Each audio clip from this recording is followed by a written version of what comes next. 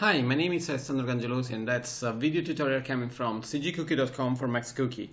Today in this citizen tutorial we'll talk about stereoscopic rendering with 3dsmax. As you see, we have a simple composition inside Fusion because we'll see how to manage the frames rendered with 3dsmax inside the compositing software to understand how to see the stereo stuff and how to manage it. So we'll have different ways to manage the same project. For this project, we'll use a scene we made for a past tutorial. You see that's an animation for the blood cells moving in a vessel. And we'll see three different ways. You see that the first one is, for example, using V-Ray with its stereoscopic tools to create stereoscopic rendering, and we'll see how to manage it with its parameters and how to manage the rendering output to be used in Fusion.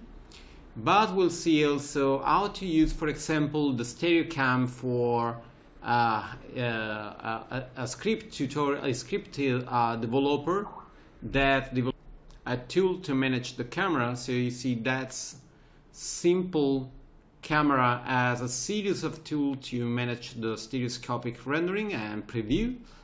And we'll take care about also how to manage the stereo if we have no tools inside 3dsmax. So we'll see a really simple, basic way to introduce stereoscopic rendering using more cameras for the left and the right eye. So let's explore the stereoscopic tools for 3dsmax with this introduction to stereo rendering with the Autodesk main 3D software.